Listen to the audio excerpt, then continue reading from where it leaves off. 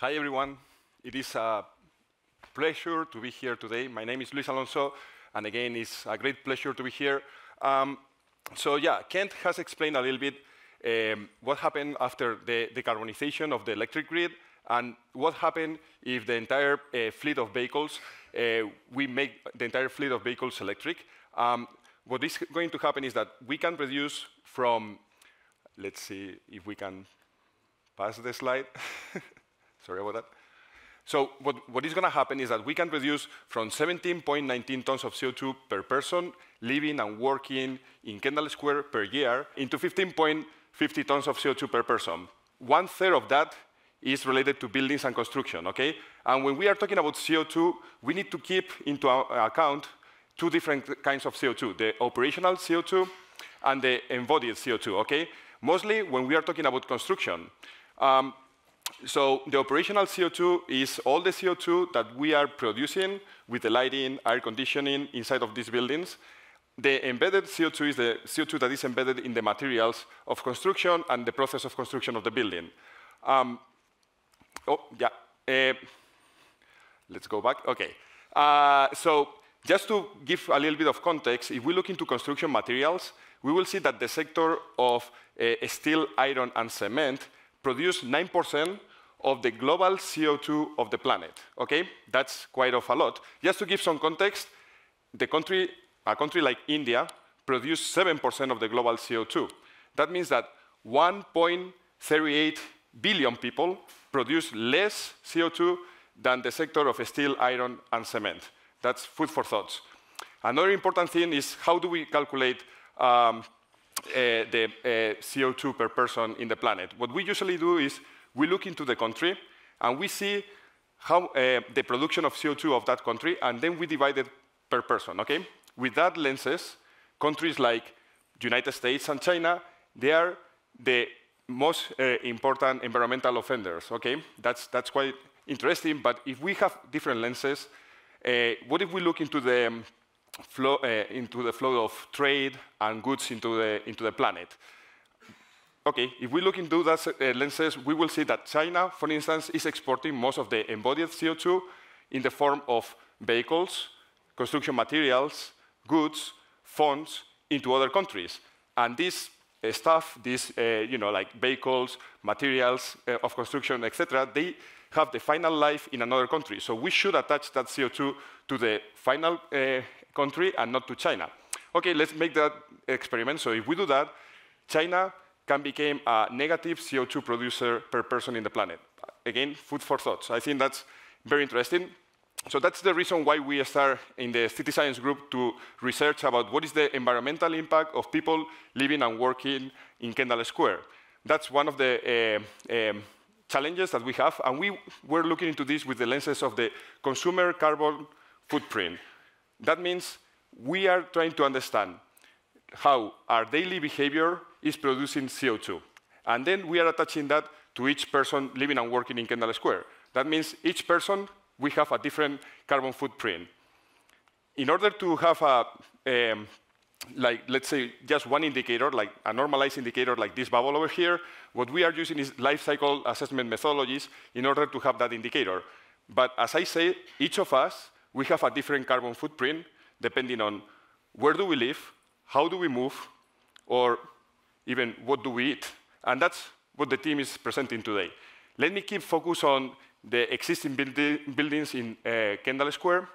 And let's go back again to operational CO2. I think this is a challenge that we can tackle a little bit because it's, again, all the CO2 that we produce during the 75 years of the lifespan of the building. So how can we reduce the CO2 in existing buildings? This operational CO2 in existing buildings, there are three ways. One is changing the behavior of people. The other is what we usually call building retrofitting, that is more effective, more efficient technologies. And the third one is deep building retrofitting, that is increase the thermal isolation of our buildings. I'm going to go through the three of them, but let's start with changing our behavior.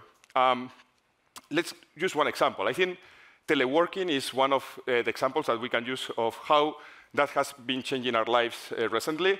A lot of people are saying that working from home is going to reshape our cities. It's going to be like in this movie. Office buildings are going to be empty. Yeah, everything is going to be empty. Yeah, OK. I'm so sorry, but I don't agree with this. To be honest, teleworking is here since 1980, and we have learned a lot. We have learned that people working from home, usually, they are more efficient than people working from the office. However, people working from home, they are less likely growing in the company because the lack of trust. We are humans, but we are still a little bit animals. And we build trust by sharing spaces and sharing ideas face to face. I think that's one of the reasons why, if we look into the numbers, we are kind of coming back to normal. People are teleworking kind of in a way very similar to the year 2019, pre-pandemic, when we used to telework or work from home between 1 to 3 days per week.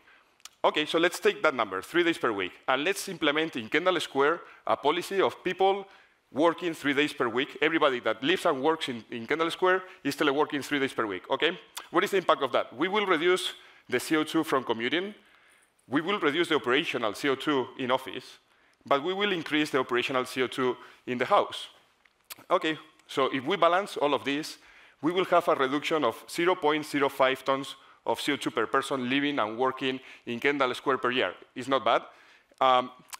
However, the socio and economical impacts, they are not going to be very important. They are not going to be significant. So let's move into the next policy. What about building retrofitting? The traditional one. So what if we make more efficient electric pumps? What if we make more efficient ventilation and air conditioning, more efficient lighting? And of course, because we are becoming so efficient, we need a smart building system to help us to navigate all this technology. Yeah, probably I need 2 of these. If we implement this, the operational CO2 is going to decrease because we are becoming more efficient.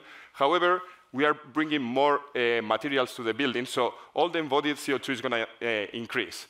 With that, what we can see is that we can reduce 0.40 tons of CO2 per person living and working in Kendall Square. That's quite good. And we can have, you know, slightly good socio and economical impacts because we are bringing some jobs to the community. Let's move into the deep building retrofitting. That's, well, when we talk about deep building retrofitting, we are talking about increasing the thermal isolation, improving exterior cladding, and improving the air tightness of the building. Once again, we reduce the operational energy, CO2, but we reduce the operational CO2, but we increase the embodied CO2. With that, we can reduce 0.65 tons of CO2 per person, and we will move a little bit the needle in the socio and economical indicators in a positive way because we are going to increase the jobs in the construction sector. OK, but here the challenge is embodied CO2. To be honest, this is a huge challenge because when we are talking about the embodied CO2, we are talking about, since we extract the raw material in nature, then we transport the raw material to the factory and we build the material. Then we take that building material into the construction site, we build the building, and then after the entire life of the building, we demolish or tear down the building, and we discard the material or recycle the material, OK? All that process is producing CO2, and it is embedded in our materials. So the challenge here is how can we reduce the embodied CO2 in an existing building in Kendall Square? Well, I have been thinking on this. A lot of smart people have been thinking on this.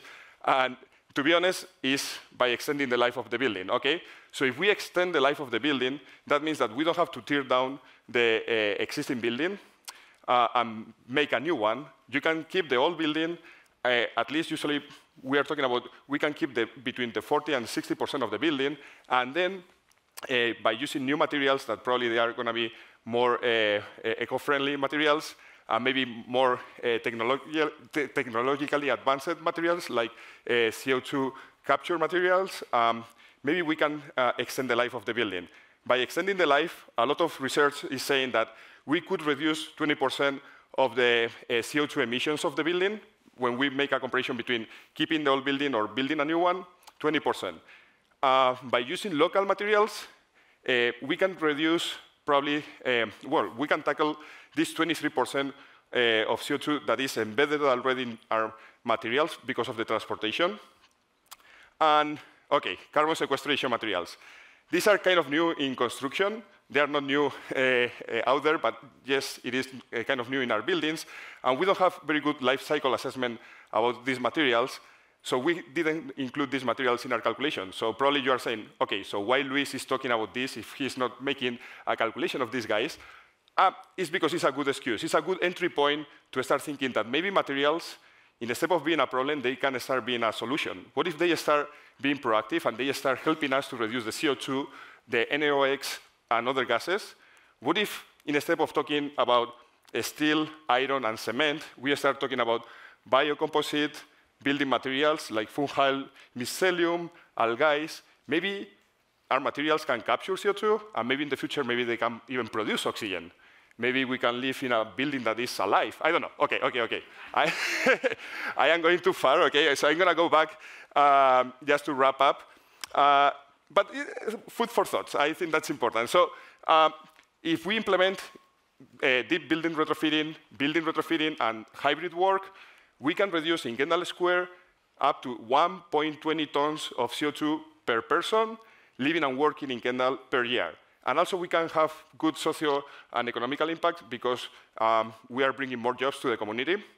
OK, thank you very much. Now, I'm going to give the mic to Ronan Dolly. He's going to talk about hybrid work and how hybrid work is going to help us to reduce that huge bubble over there. Thank you very much. Bye.